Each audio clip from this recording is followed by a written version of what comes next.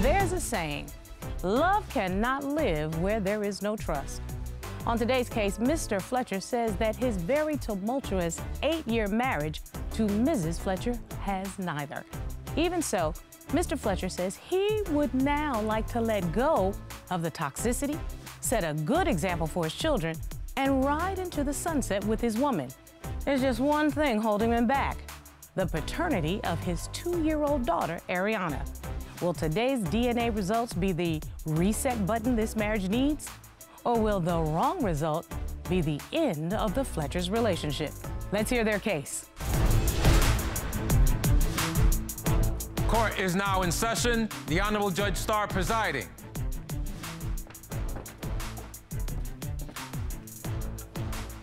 Your Honor, this is the case of Fletcher versus Fletcher. Thank you very much. Mr. Fletcher, Mrs. Fletcher.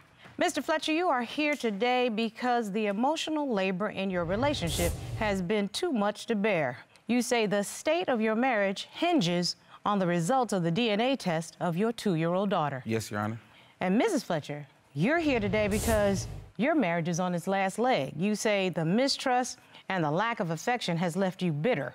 You want to prove the paternity of your daughter and try to repair your marriage. Yes, Your Honor. Okay, so Mr. Fletcher, what brings us into divorce court today? Well, what brings me here today is because I want to be like Jay-Z and Beyonce, drunk in love. I don't want to be in a toxic relationship. And on top of that, I want to make sure my kids grow up in a nice home and respected. You know what I'm saying? I don't want to have them growing up in a toxic situation and not seeing their mother being loved correctly. So you're trying to provide the proper environment for your children to grow up in, and you want a happy house. Yes, Your Honor. Let me go on over here to Mrs. Fletcher. You heard what Mr. Fletcher said. Mrs. Fletcher, what do you say? Honestly, Your Honor, this is the second time that I've been brought to do a DNA test on one of my children. Really? Yes, it is, and I'm very pissed about it. And it's crazy to me that he could believe everybody else and can't believe me. And we've been together for a very long time. If my child not mine, I want a divorce. And you just bluntly said, the real issue when we come into this courtroom is whether or not Ariana is the biological child of the two of you. But Mrs. Fletcher says this is not the first time because you doubted her. Yes, but I'm 100% sure that my child is his. We're gonna get there, no question whatsoever. Mr. Fletcher, why don't you take me back to a happier time when you first met and then lead me to what brought us to divorce court today? We got together in 2013. She just needed a shoulder to cry on, and I was there for her. And it ended up getting deeper than that. Mm-hmm. And I just wanted to be there for her, and we ended up getting serious. And Mrs. Fletcher had a child from a previous relationship. Yes, ma'am. Were you accepting of that child? Yes. And you started basically stepping in and becoming the father figure. As I should. And this man is not innocent. I beg your pardon? This man is not innocent. Uh-oh, you interrupted me, so that means you have something to say, Mrs. Fletcher? Yes, he asked me to marry him before. Yeah, she told me in front of everybody. I did not accept it. Wait, hold up. No, she didn't. She embarrassed me. How old were you when he first proposed? I was 19 years old. And you had already had one child previously. Had you all started having children together? Yes, we had one child together at that time. And so you still turned him down? Yes, I did. Why'd you turn him down? The financial situation was not right for me. He tried to marry me in my low-income apartment. Yeah, and I didn't accept that. I didn't want to remember. My mom, her mom. I didn't want to remember my marriage being in the projects. Like, oh, where did you get married? Oh, I got married in the projects. Well, I had to start somewhere. I mean, she didn't want to. You know what I'm saying? I even bought her flowers. Well, I ain't gonna lie. Me as a man, I shouldn't have disrespected her. I actually. Flowers don't cover up disrespect. Yeah, I cussed her out, and I tried to come back. Wait, you cussed her out? How does a proposal go from flowers and will you marry me to I cussed her out? I tried to go out the back door. Oh, you were running from the proposal. Yes. Yeah. I've heard of the runaway bride, but the runaway fiancé is a little bit deep. Interestingly enough, Mrs. Fletcher, you said you didn't want to have a project marriage. No, ma'am. Did you know the judge grew up in the housing project? I just want to let you know. See, the difference is the project didn't grow up in me. That's the difference. So as long as you have aspirations, hopes, dreams to do something else, you can do anything. And it don't matter where you start out, baby. It matters where you finish up. So that right there, I want you to get in the back of your head. It's time for you to step it up and take your family out of that project. So think of it as a goal That's what I want him to do, is to get to do better, show me he could do better as a man in our family. But it says something that y'all came back and ended up getting married somehow, Mr. Fletcher. Yeah, yes, we got married after the third child. Then we ended up separating in 2020 because of her meddling ex. But he's not innocent. He always popping up in the pictures. But wait a minute, Mr. Fletcher, I'm gonna get to that because I need to get back and set the stage a little bit. Mrs. Fletcher, you decided you were going to have another baby. Yes, Your Honor. But you decided not to get married. Right. So you were comfortable enough to be a baby mama, but you weren't secure enough to be a wife. Right. Talk to me about your mindset. That wasn't the case. I do love him dearly. Okay. But it was just like we weren't in the right mindset, neither one of us. Well, I actually appreciate that because marriage is hard work and you want to try to do it right. Because financially, we weren't doing good. Financially, emotionally, physically, it can go on I can go on for days about it. It wasn't right at the moment. And he also knew it wasn't right. That was like another cover up, like with the flowers and the wine. Like, oh, well, I'm gonna give her this ring and I'll make everything better. It doesn't make everything better. So you're telling me there were some other issues in the relationship that led you to say, this is not the time for me to marry him? Yes, Your Honor. Mr. Fletcher, you say a lot of this started around 2020, or I should say came to a head in 2020. That's when the pandemic started, but something else happened in your relationship. Yes, ma'am. What happened? He wanted to do his own thing? No, she was doing her own thing. Okay, we think both of y'all were doing your own thing because you're actually separated. Yeah, we separated. We was both doing our own thing, but she just got this ex that just keep on popping up, like, and you know what I'm saying? Like, I'm tired of it. If she don't want to nip that in the bud and get it out the way, I want a divorce. I want to sign these papers. She wants to go through my phone. So I'm like, you want to go through phones? I'm going to go through your phone. I seen this guy in her inbox. They were supposed to supposedly link up. You mean she's talking to a third man, not the ex, about connecting? Yes. Your Honor, it was nothing serious. It was like more for a little bit of attention. He doesn't show me any attention. But when you're a married woman, that's cheating.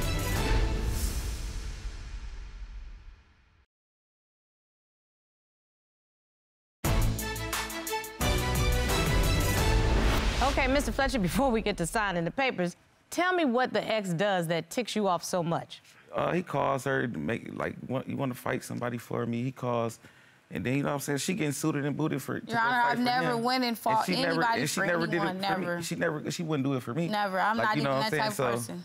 I feel like, you know what I'm saying, like, why you want to risk everything we got going on for them over there? You need to be over here, not over there. So, Mrs. Fletcher, why didn't you put some boundaries in place with your ex-man? I have, Your Honor, and it did not work. I had to really, like, block completely out of my life. The ex that called my phone and said he been in my house before. He know my work schedule. He know all of that. That's not true. He called me on the phone and said, you go to work. How does this man know my specific time I go to work and when I come home? He should know nothing that's going on in my household. Well, you know what? I'm not going to put that on Mrs. Fletcher. It may have came up in a conversation before, like just on the phone, maybe. Like, okay, maybe he's at work. He got a time frame from that, but I've never just said, oh, my husband's at work, come over. I've never had a man come over my house while my husband was gone, ever. So, Mrs. Fletcher, here's my question. Why are you engaging in personal conversations that are irrelevant with your ex-man? Now, I'm not going to judge you right now, but I would like to hear an explanation. Because my ex don't have nothing to say to me, and I don't have nothing to say to him. He conversates with this man more than I do. That sounds a little complicated. It is, very complicated. And I can understand why it annoys you. He's not the only person. He's not the only person. Well, wait a minute, excuse me? Okay, so she wants to go through my phone. So I'm like, you want to go through phones? I'm going to go through your phone. I get on her phone. Everything she's looking through on my phone for in my phone, I'm seeing in her phone. Like I said, I seen this guy in her inbox. They were supposed to supposedly link up. And you know what I'm saying? So I called the dude. Wait, I don't know what you're saying. Excuse me. When you say they supposed to link up, you mean she's talking to a third man, not the ex, about connecting? Yes. Then what did you do? I called the man. He said, I didn't know she had a husband. I didn't know she had a husband. He's like, it's crazy how women do men these days. I didn't know that, but I'm going to be respectful and leave her alone. You had a conversation with the potential side man. Is that correct? I didn't want to feel like no simp, but I just had to stand up for my marriage. I had to call this man. Okay, so Tag, you're it, Miss Fletcher. Your Honor, it was nothing serious. It was like more for a little bit of attention. some attention that I was not receiving from him. So I did conversate and start talking to somebody else, but I was never gonna seriously meet anybody or be with anybody else. But when you're a married woman, that's cheating. Because what you're doing is you're making yourself emotionally available to somebody else. I needed some attention. He doesn't show me any attention. Like, it's all about, like, okay, I was texting somebody, but he was also texting somebody. So, like, I didn't know if he still wanted to be with me either at the time. You're a married woman. You could have called a family member, a sister, a cousin, your road dog. Who do you hang with? Or you could have done the mature thing, which is talk to your husband. You could have also said, we need counseling. Is there a pastor or a therapist or something? I'm feeling lonely. I need attention in this marriage. He also believes everything everybody else says. Because how can I trust somebody that didn't turn Well, I can legitimately tell you that the trust was broken. And a marriage that is not built on trust is not a marriage whatsoever. Then she come home pregnant. I ain't had no doubts until a month ago when my family member called me and it was like, did you see what's on Facebook? Saying that, Stephanie, when you gonna get a DNA test on this baby? These babies do look very familiar. Very. Robert, can we get the DNA results? When it comes to 2-year-old Ariana Fletcher, it has been determined by this court.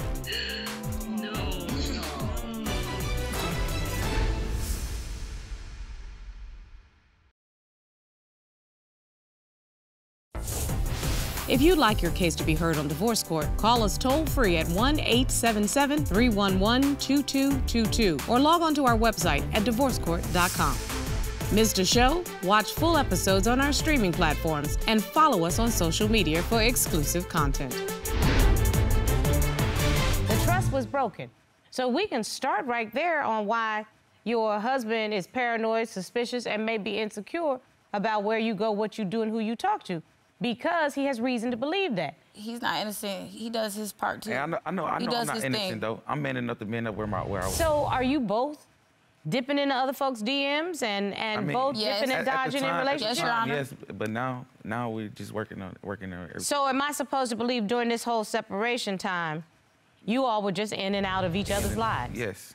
So then that was not a true marriage. Y'all were not acting like married people. We were separated about 5 months. And then we talked it out like adults, and then we started, you know what I'm saying, trying to ease our way back into being back together. Yes, because I was living with a family member to keep the toxic behavior away from our children so they didn't witness any of that. We was back and forth out of hotels.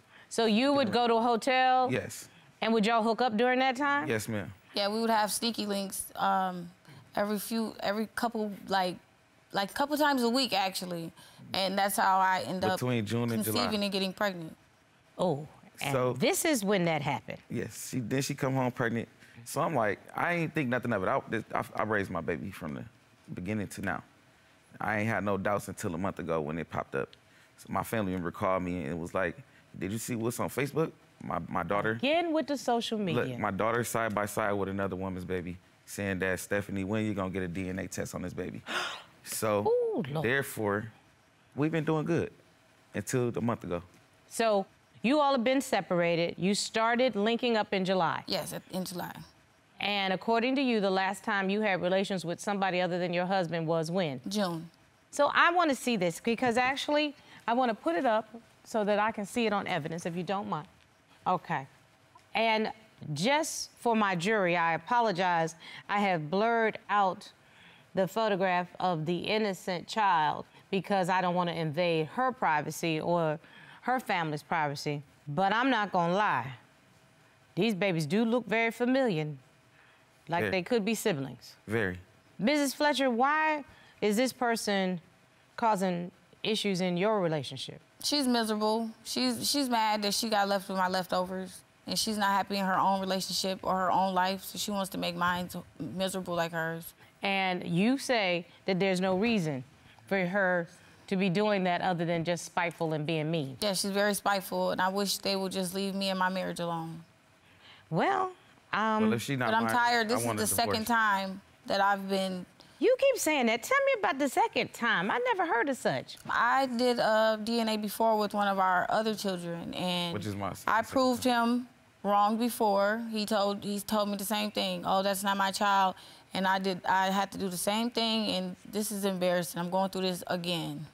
So, Ms. Fletcher, I think probably the reason is your husband doesn't trust you because there's been untrustworthiness in this relationship. And I think you would agree with that. Yes, Your Honor. And Mr. Fletcher knows for certain that there was at least a gentleman involved in and around the time. You say not close enough. Mr. Fletcher says, I can't say for certain. Is that fair to say? Yes, Your Honor. We're going to see what the results are. Yes, ma'am. But, sir, I'm trying to figure out, other than this DNA story, do y'all have anything else in common? Are there any other things that we need to deal with? Because the marriage has to be able to be on solid ground. If the DNA come back that this is my child, I'm willing to go above and beyond for my family and my wife.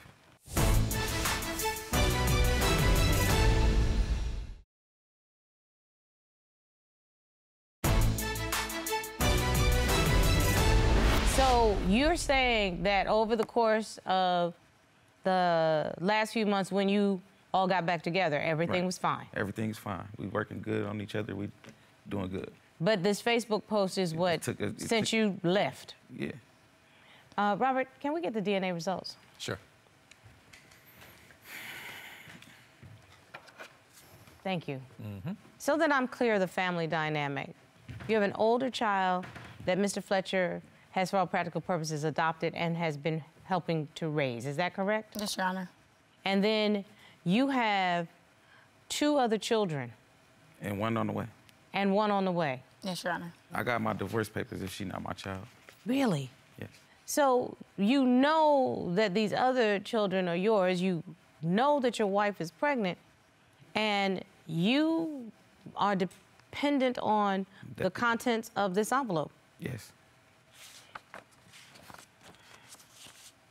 When it comes to 2-year-old Ariana Fletcher, it has been determined by this court, Mr. Fletcher, you are indeed her father. Thank you. Oof. With a probability of paternity of 99.96% with no other probabilities. I told him. Thank you. No. I'm happy. Ain't no thank you. I want to cry because I've been going through a lot over this test. Excuse me, you don't get to say anything right now. I've been going through a lot over this test. I'm happy that it's over. But now we got to build from scratch again. We got to start all the way over again. It's interesting because you say you're happy that it's over. This is over. I can hand this to you, and this issue is resolved. But the issues that got us here... It's a major issue in our marriage. ...is not resolved. There are other issues within your marriage. You all need to learn how to communicate. Yes, ma'am. You also need to learn that marriage is something that you're going to need to do together. I'd like to help you with that. One of the things that I get to do is ask some of the people who I work with, people who are licensed therapists and experts, who can teach young couples how to communicate and how to be married. Okay. And I need to know, do you have the ability to create new memories together? Mrs. Fletcher? Yes, Your Honor. Mr. Fletcher? Yes, Your Honor. I'm going to give you that marriage counseling because you're going to need somebody else to help you take the first step towards rebuilding your trust. That's what you need. I am so glad. I'm ready to take the step. Me too, me as well. I need to see the 2 of you walk out. By the way, may I have those papers?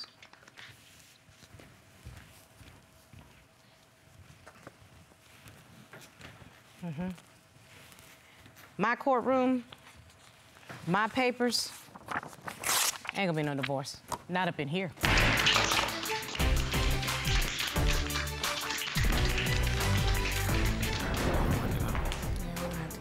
Get everything together. It's time. I love you. Yes, ma'am.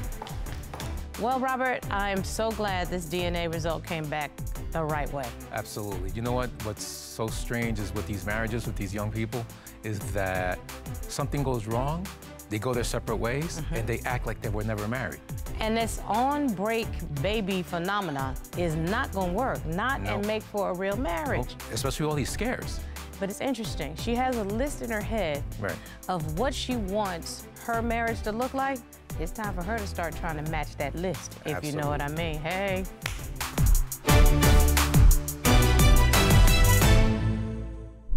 Made in Georgia.